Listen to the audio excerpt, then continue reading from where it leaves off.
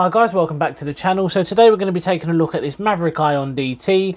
This is just one of many 1/18th scale models that Maverick actually do, but this is the one that I've actually had my eye on for quite a few years now. I believe this has been around since sort of 2014, 2015, so it's definitely not a new RC at all, but it's just something that's quite cheap, and it's something I have actually had my eye on for quite a while, which is why I thought I may as well get one, feature it on the channel, see what you guys actually think, and then go from there. Okay, so just before we open the box up and go into detail about what is actually in there, I do want to make a point about saying I really do like the presentation. Maverick's obviously gone to some length to make this look presentable. This is definitely something you could probably give as a gift, maybe like a Christmas gift or a birthday gift. It's definitely something you could give to someone and they'd be very pleased to actually receive it. It just looks really good. It's definitely eye-catching, the box itself. I reckon it would make a good gift. Okay, so taking a little look at what you actually get in the box then. So you get the buggy itself. You get the manual, which has got HPI Racing logos all over it. Taking a look at the USB charger, the USB nickel metal hydride charger. Nice little unit. Now, I don't tend to use these very often because I've got a proper charger, but it's definitely something that would be handy for someone who doesn't have a charger or someone who's quite new. Everybody has USB sockets. You know, you could potentially use your the actual plug that you get with your phone charger, or just plug it into your computer or a battery pack or whatever you want to do, like a portable pack. Anything like that is going to work for something like this, which is quite handy for someone who's quite new.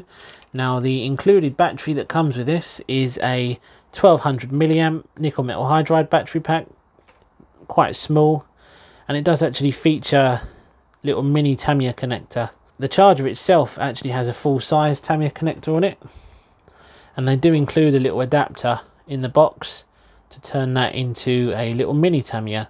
When it comes to me personally, I probably won't be running the Tamiya connector on the battery pack for very long, and I probably will stick some XT60s on that because it's just what I run on all my other RCs. So taking a quick look at the transmitter then. So this thing is quite small.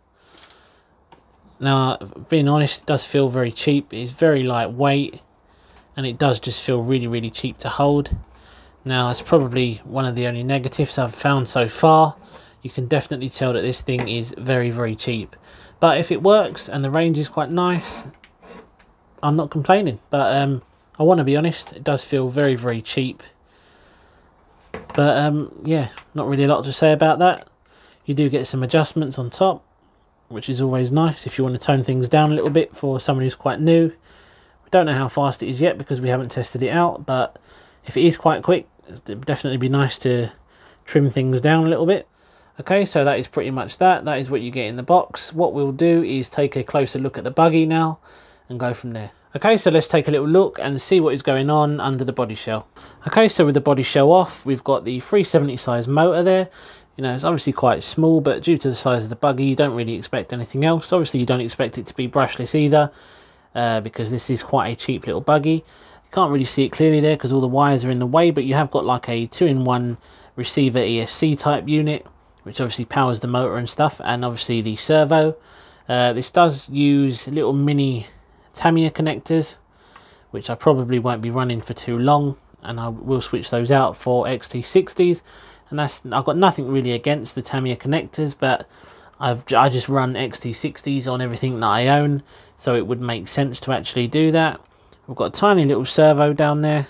Now, what I do like, which other companies such as WLTOYS don't do, is I like the fact that this little tiny micro servo here, it does actually use the standard sort of 3-wired connection, whereas WLTOYS use like a weird 5-wire system, which, you know, if you do decide you want to actually turn this into brushless or whatever, you know, and you could pretty much run your normal receiver without an issue.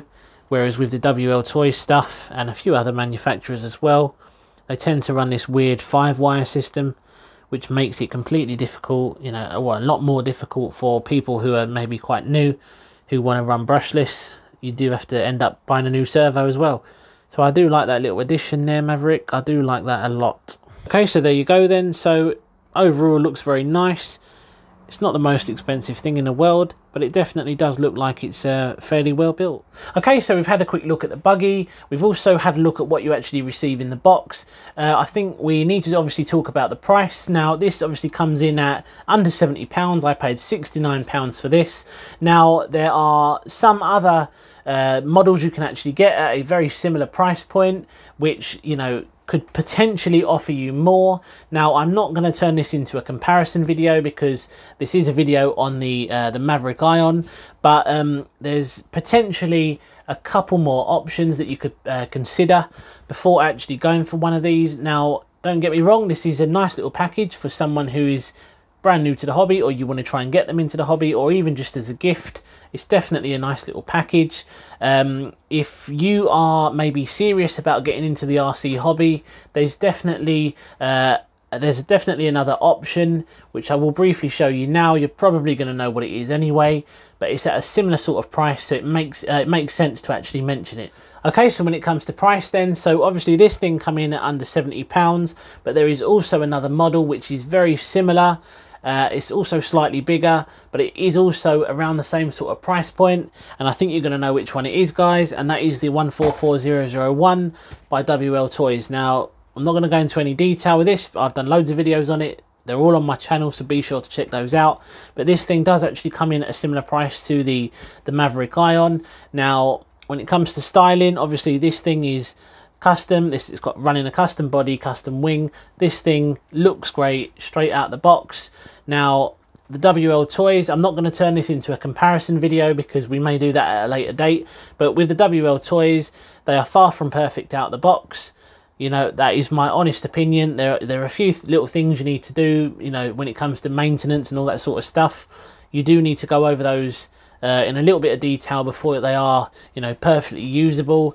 Now, I don't know what this is going to be like yet. Like I said, I haven't actually taken it out, but once I do, I'll definitely let you guys know if there's anything that sort of stands out, anything that needs to be done. But it's definitely worth considering, the WLTOYS.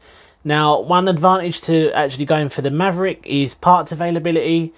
Parts are everywhere for these things, pretty much all over the world as well, as far as I'm aware. When it comes to the WLTOYS, a lot of parts do have to come all the way from China. I got mine from Banggood.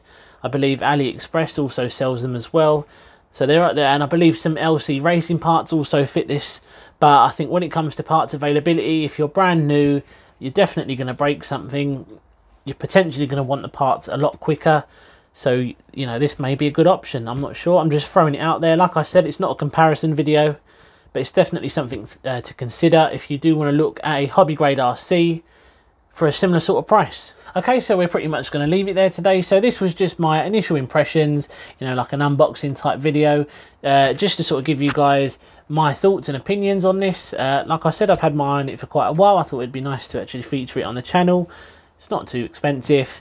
What with Christmas coming up, you know, potentially maybe a nice little gift idea. You do get everything in the box ready to go, and you know, it's probably going to be really simple to use, and I'll probably really like it as well, guys. So definitely something to consider. Obviously, I spoke briefly about the 144001. If you're looking at maybe getting something like this as your first ever RC, you may be better off with something like that. But again, we're going to focus on this. We'll take this out, see what it's like, and go from there. Okay, so if you enjoyed today's video, be sure to hit that subscribe button, leave a like and a comment, and I cannot wait to get my hands on the brand new WLTOYS 124019 that is currently still on pre-order on Banggood. I have ordered it, and it's just a case of waiting until it gets here, and I cannot wait to get my hands on that thing. It's definitely very exciting. I think that's going to be one of the biggest releases this year, you know, especially amongst RC enthusiasts and people that like doing speed runs. Definitely looking forward to that. But for the time being, we'll concentrate on this little Buggy. We'll take it out, give it a little test run and see how it goes, and potentially it would make someone very happy. Okay, so we're going to leave it there today. I hope you enjoyed today's video, and I'll see you on the next one. Take care.